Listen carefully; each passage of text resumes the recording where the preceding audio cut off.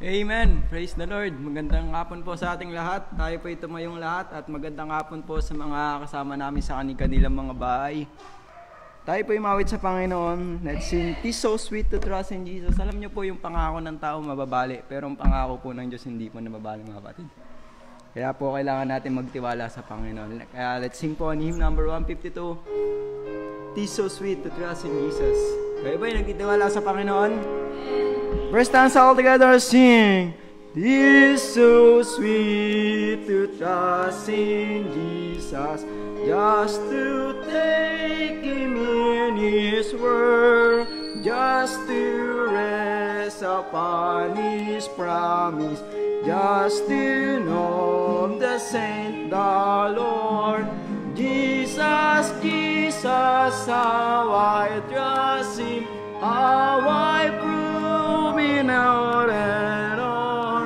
Jesus, Jesus, precious Jesus, all for grace to trust Him more. Oh, how sweet to trust in Jesus, just to trust His cleansing blood, just a name in faith to cloud, neath the healing cleansing blood. Jesus, Jesus, how I trust Him, how I prove in all and all. Amen. Precious Jesus, all for grace to trust. Last stanza all together now. I'm so glad I learned to trust Thee, precious Jesus, Savior, friend. And I know that Thou art with me, will be with me to the end. Jesus, Jesus, how I trust Him, how I prove it on and on. Jesus, Jesus, precious Jesus, all for grace to trust Him more. Ngayon po, tawagin ko po ang ating preacher this night, Preacher Jomar.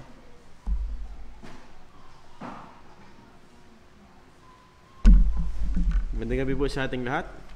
Naranasan na po ba natin na yung mga pagkakataon na nagka-counsel ka pero ikaw kailangan mo din ng counseling, or nag-a-advise ka pero kailangan mo din ng advice, o kaya malungkot ka pero nagpapasaya ka sa iba. Pero may mga pagkakataon din na kahit may mga problema tayo, still andun pa rin yung joy na binibigay sa atin ng Panginoon. Katulad po ng babasahin po natin sa buhay po ni Apostle Paul. Buhay po tayong lahat, basahin po natin sa chapter 1 o Philippians, verse number 1 to verse number 6. Philippians chapter 1, verse number 1 to verse number 6. Hayain nyo pong basahin ko at sundan nyo po sa inyong mga mata. "Paul and Timotheus, the servants of Jesus Christ, to all the saints in Christ Jesus which are at Philippi, with the bishops and deacons, grace be unto you and peace from God our Father and from the Lord Jesus Christ. I thank my God upon every remembrance of you, always in every prayer of mine for you all, making request with joy, for your fellowship in the gospel from the first day until now, being confident of this very thing, that He which hath begun a good work in you will perform it until the day of Jesus Christ." Let's pray. Father in heaven, again we thank you, Ama, sa pagkakataon na binigay sa amin to ponder your word, to study it, Lord, and we ask the Holy Spirit that you will guide us, Lord, and bless us na hindi po kami alis, na hindi po nabilas na yung salita. And all of these things we ask in the name of Jesus Christ. Amen. Let me talk tonight about the subject of rejoicing in spite of suffering. Rejoicing in spite of suffering.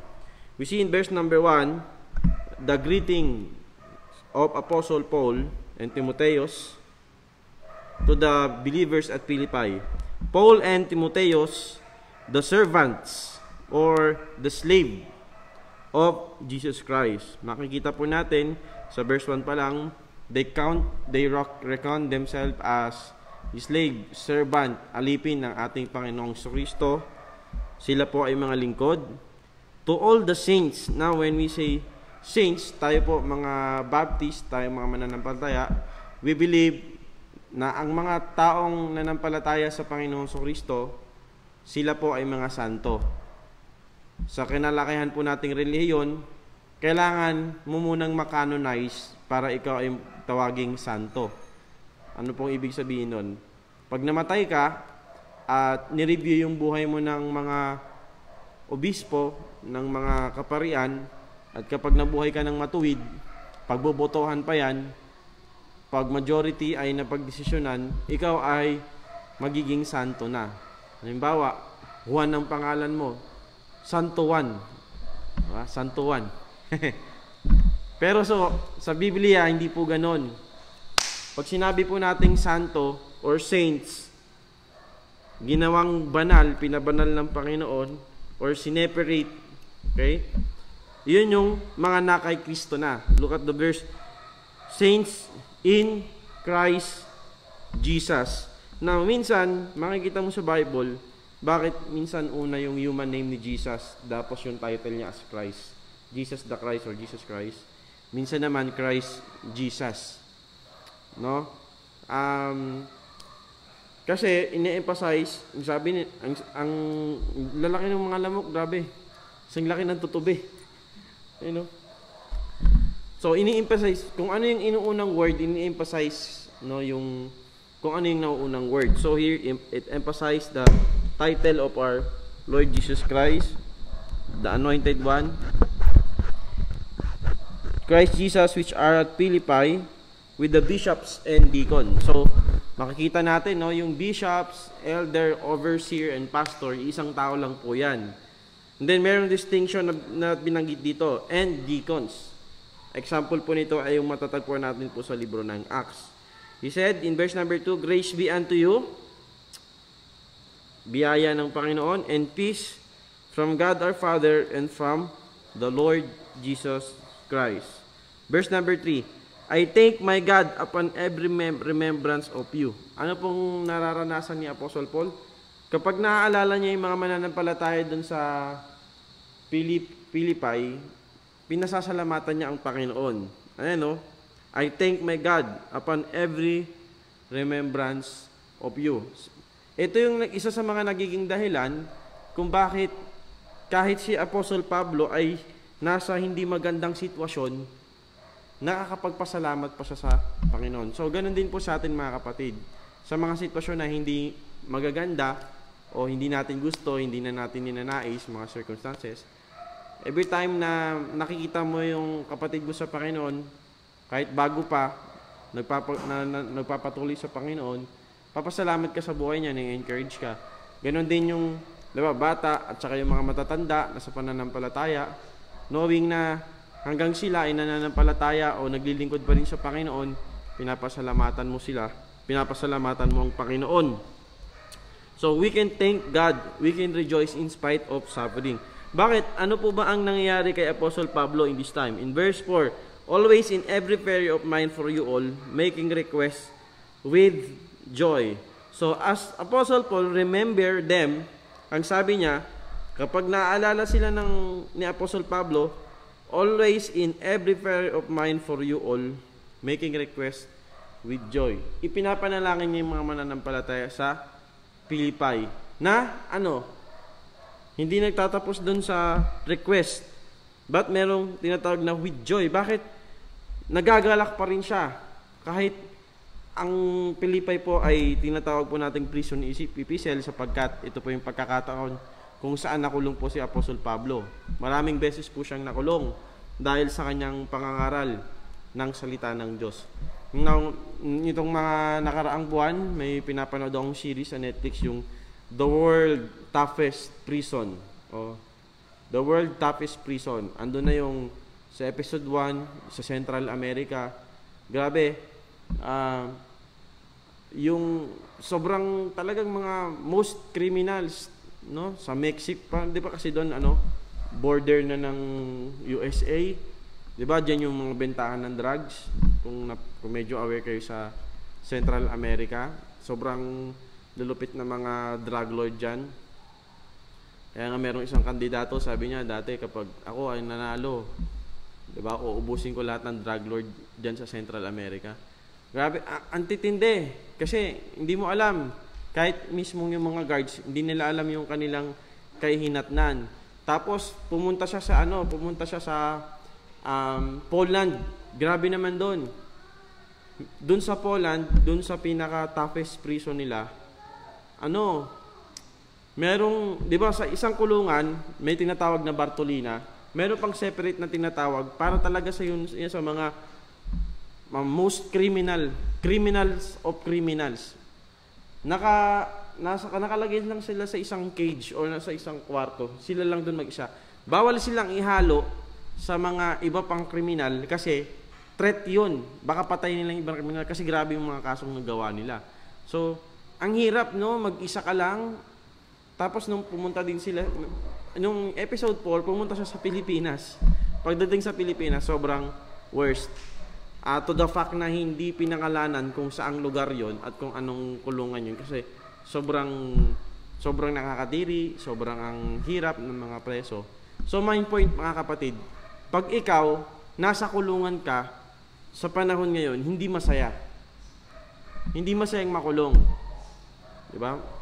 Magkwento ka sa mga umupo ka sa mga taong ex-convict, makinig ka sa mga storya nila. Kahit makinig ka lang sa mga documentary sa TV, sa internet, no? Makita mo yung mga preso, anong kalagayan nila. Now, mas better pa ngayon kasi meron ng electricity. May pakialam na yung gobyerno. How about time ng mga Romano, okay? Wala pa nung ilaw, wala pa lahat. Hindi nga prison ang tawag nila, dungeon, di ba? Yung mga kuweba, doon kinukulong. Yung dilim pa lang, torture na yan no? Sa Apostle Paul, ang point natin, hindi maganda yung kalagayan niya. Nasa mahirap siyang sitwasyon. The theme of the book of Philippians is about joy. Kaya makikita mo dyan yung sa verse number 4 of chapter 4, rejoice in the Lord always. Hindi sinabi, rejoice in the Lord pag ikaw ay nasa good times. No? Pag happy moments. But it says here, rejoice in the Lord. Yung word na joy and word na rejoice pa ulit-ulit. That's the theme of the book of Philippians. So as Apostle prayer for the believers in the Philippi, he making request with joy. Now, in spite of suffering, mga kapatid, in spite of bad sufferings that happen in our life, in spite of this pandemic, we can have joy, like Apostle Paul. Hindi naman tayo nasa kulungan. Ba? May mga circumstances o meron kang mga problema, nakala mo, pasan mo na lahat ng mundo. Pasan mo na pati ang multiverse. Sa mga hihilig sa Marvel, no? Pasan mo na pati multiverse. Hindi lang yung universe kung saan nakabilang yung earth. Pati multiverse, pasan mo na. Pero, if you think of the others, like what Apostle Paul did, yung ginagawa niya, inaalala niya yung mga mananampalataya, ipinapanalangin niya, kahit nasa kulungan siya, hindi siya selfish Mahirap sa ating mga Kristiyano, pag dumating tayo sa mga di magagandang pangyayari, puro lang sarili iniisip natin. But when we take a look sa mga ibang mananampalataya, ibang tao, may mga tao na pinipilit na lang lumabas kahit delikado para lang makakain sila. Diba? Meron ng isang viral picture sa internet. Matanda na siya, nagbabike, meron pang training wheels. Sabi niya, hanga ako sa iyo, tatay. Kahit gagawin mo lahat para mapakain mo lang yung pamilya mo. Kaya kahit mga Kristiyano ngayon, lalo na mga kabataan, nireject lang dahil hindi pa nga oras, parang katapusan na ng mundo. No, mga kapatid. Pag tignan mo yung storya ng ibang mga tao, kahit mga Kristiyano, pastor man o hindi pastor, may mga pinagdadaanan at mas mabigat pa yung mga pinagdadaanan nila. But still, dahil sa biyaya ng Panginoon, nakakapag-rejoice pa rin sila, nakakapagpasaya pa rin, o meron pa silang joy sa binibigay ng Panginoon sa sarili nila. So, our joy doesn't depend on our circumstances, but it depends kung sino ang Panginoon sa buhay natin. Hindi nakadepende kung sino ka at kung ano yung nangyayari sa buhay mo. That's why We can rejoice in spite of suffering when we pray, when we remember others. Diba? Binigyan na nga nila ng acronym yung joy. Yung joy. J, Jesus first. O, others second. Yung letter Y, ano sa tingin nyo? U, last. Yun daw yung joy, which is totoo mga kapatid. Verse number 5. For your fellowship in the gospel from the first day and until now. Wow, when we say fellowship of in the gospel, when we say the gospel, okay, the gospel of our Lord Jesus Christ, the death, the burial, and the resurrection of Jesus Christ, and it is the gospel of God. Kaya kung bakit tayo naligtas dahil sa ating Panginoon sa Kristo, the very life of our Lord Jesus Christ. Now, it is not just knowing, no? This just not mental assent na alam mo. But when we say fellowship in the gospel, you know it and you're proclaiming it, and you're enjoying it. Our life should be restrained or should be, nasa sala ng ebanghelyo. Okay? You are in Christ, the Holy Spirit of God dwell in you, dwell in us. Pag merong something, decision making o dumadating sa buhay natin, we need to test that by the gospel. Gusto ba to ng Panginoon? Ligtas na ako? Diba? Kung ang Panginoong Kristo diyan sa tabi mo, tatanungin mo siya, Lord, tama ba to? So not just knowing the gospel, but when we say fellowship, proclaiming, declaring the gospel. So even in the times of suffering, in spite of suffering, we can rejoice, and we can rejoice, no, kapag ibinabahagi natin yung ebanghelyo ng Panginoon. Naranasan mo na ba na down ka? Subukan mo kung hindi nyo pa nasusubukan. Sobrang dami mong problema, tas mag-soul winning ka.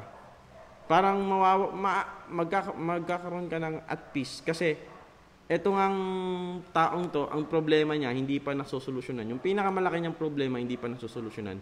Which is yung patutunguhan ng kanyang kaluluwa. Diba? Ikaw, yung pinakamalaking problema mo, sinagot na ng Panginoon. Binigay na ng Panginoon. Sinusolusyonan niya na. Naniwala ka na sa Panginoon. Ligtas ka na. Okay? Kaya nga, one of my favorite verse in Romans, din na natin bibuksan. Sabi doon, diba? Ibinigay na ng Panginoon yung kaisa siyang anak. Pero sige na nga, buksan na nga natin. Makulit kayo eh. Romans chapter 8. Favorite ko to talaga.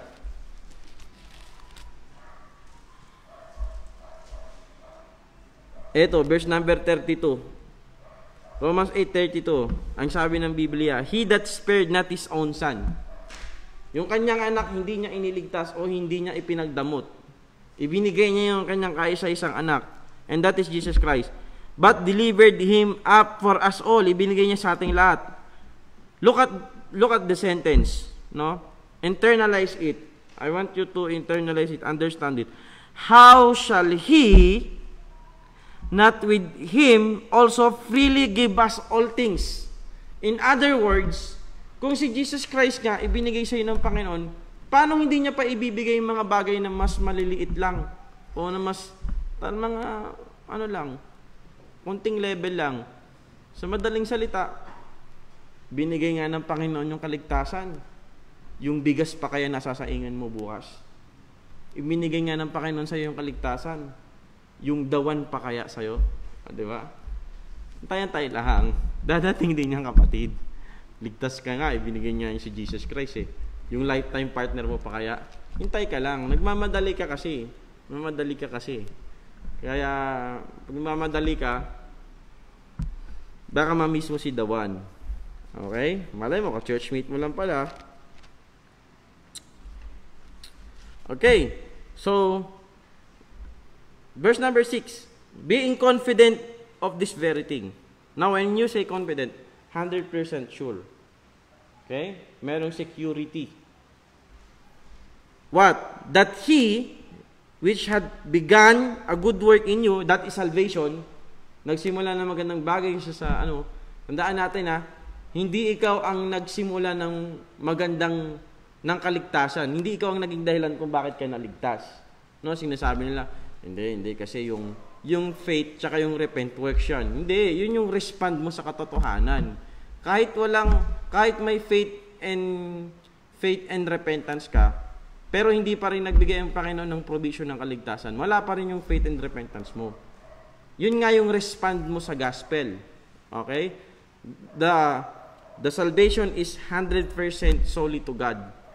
Ang Panginoon ang gumawa lahat. Began a good work in you. Hindi sinabi dito that He and you, okay, which had begun a good work in you, but that He which had begun a good work in you will perform it until the day of Jesus Christ. Sa madaling salita, hindi ka pababayaan ng Panginoon. Until God will take us, hindi ka aabutin ng rapture kung mamamatay ka, hindi tayo pababayaan ng Panginoon. Imaginin mo si Apostle Paul, hirap na hirap siya. Nasa prison siya, hindi natin alam kung anong sitwasyon niya doon.